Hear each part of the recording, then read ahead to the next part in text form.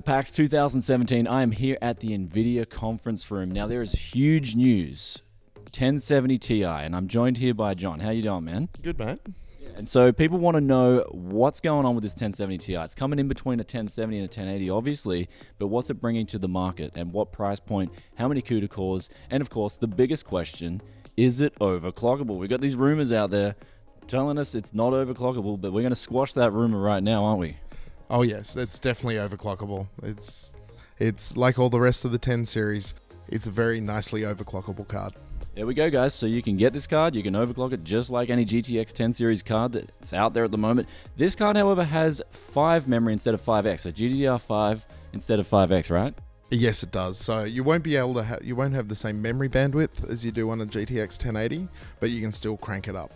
So there we go, guys. So it's coming right in between the 1070 and the 1080 in terms of performance, but I think it'd be more closer towards the 1080 when it comes out as the CUDA cores. Yeah, we've got one unit disabled this time, so that's around 2,340 something CUDA cores. 2,432. Okay, so it's really close to the 1080, actually more close to the 1080 than the 1070. There's going to be board partner cards out there straight away from the get-go too with this release, right? Not just the founder's card. No, there'll definitely be board partner cards. It'll be on sale on the 3rd of November. So nice quick turnaround from announcing to being on sale, and you can in fact pre-order it now. Okay, and what are we talking about in pricing terms? At the moment, the pre-orders are going for $719 to $749 Australian dollars. US dollars? US dollars, we're looking at $449 MSRP. Okay, now with the cryptocurrency mining going on, this may be indeed a popular card because of that non-X memory, right? It's got GDDR5, which is actually very faster than X in terms of latency. Now, cryptocurrency miners, they will want to pick this up probably. Is there any way that gamers can only get these cards rather than the cryptocurrency miners? Because I know there'll be a lot of gamers out there wanting to get their hands on one of these things, as a lot of the cards are sold out at the moment. What's your thoughts on that? Oh, look, our main target is gamers. NVIDIA's all about giving gamers great experiences. Yeah, we're doing everything we can to make sure they end up in gamers' hands. We work with our retailers. We're really focused down on getting these out to the gamers. So now back to the base reference design here. We've got input and output. We've got one DVI, we've got one HDMI, and also 3 display ports. Is that going to be standard across all the cards? Because I see these 3 cards behind me. They've all got the same input outputs. It's ultimately it's up to the partners. We have our preferred configuration, which is that, but partners are, they have some flexibility in what outputs they put onto the card. And also with the Founders Cooler, it's just like any other Founders card on the 10 series, right? Indeed. It's NVIDIA's design of the card. It's nothing specifically binned or chosen. Yeah, it's our cooler. And with the TDP, we're looking at around 30 more watts too than a 1070, right? Yeah, so we're looking at, it's a 180 watt card. So now you've got your new 1070 Ti card, right? And now this is Destiny 2, so I'm guessing they timed this card perfectly with the release of Destiny 2. Now you've also got a monitor coming out with the release of the 1070 Ti, right? This monitor is actually coming out in a few months' time. It's something we've been working on for a long time. It's our first G-Sync HDR monitor.